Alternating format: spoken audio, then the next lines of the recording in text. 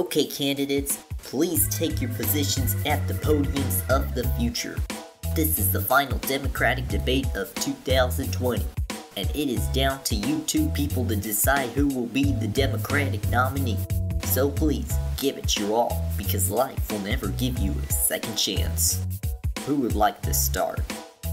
I will. Care if I still debate?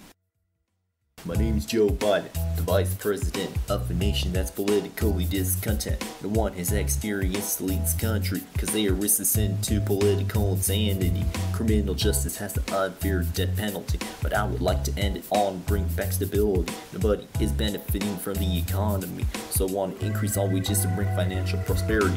Education is a battleground for affordability, but I will give free tuition and higher salary. It's clear there's no better candidate for democracy, even though other delegates are suspicious of me. How can there be pleasure to say you're fired? He's trying to tell us he cares about the middle class. Give me a That's a bunch of malarkey. Climate change accelerated with no traction, cause people are too lazy to take action. Well, I would like to endorse all my nuclear dudes, while to the oil drilling companies I'll say I don't frack with you. Let's give the rural people countrywide broadband. Oh well, trust busting is banned. Enforce weapon registries and universal background checks in order to alleviate firearm stress. I will reduce drug costs and boost the defense budget, but not so much for expanding Medicare coverage. And who should care about China? It's not the end of the world. We have more trade agreements that have unfurled.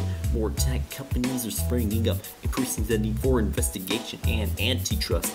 They cannot become powerful monopolies, so I will moderately increase taxes for the wealthy. I am Joe Biden, more powerful than Poseidon.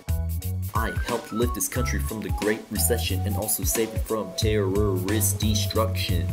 You think that's enough? Boy, I'm just getting started. I will pass favorable laws that are currently uncharted. All the other candidates are just too faint-hearted, but now it would be best if they had just departed.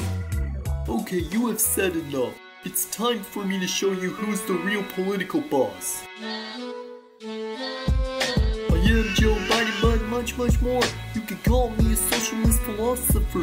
No, not in the sense of Chinese communist, but reversing the divide caused by economists. I can do more being a progressivist, adding cheap housing and safe banking to the mix. Screw Biden for monetizing education, cause I can make free college permanent for generations.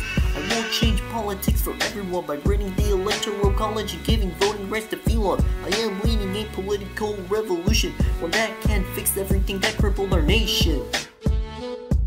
I believe in democratic socialism for working people, not billionaires. Healthcare for all, educational opportunity for all. Has Biden gone crazy? It is very likely. He thinks climate change can be solved through nuclear energy. I guess he likes contracting harmful radiation and mixing it with his ideas to infect our liberation. Also, he would do nothing to stop corporations who would only wreak havoc to many income foundations. Let's focus our attention on society's welfare, decent immigration, and give everyone Medicare. And while we're at it, let's legalize marijuana, as well as bring troops home from war to achieve nirvana. Why cut trade with China, Mr. Future President? If you know you can just change the approach and raging about it. Well, I guess the tables have turned according to all reports. Now, if you'll excuse me, I'm asking for your financial support.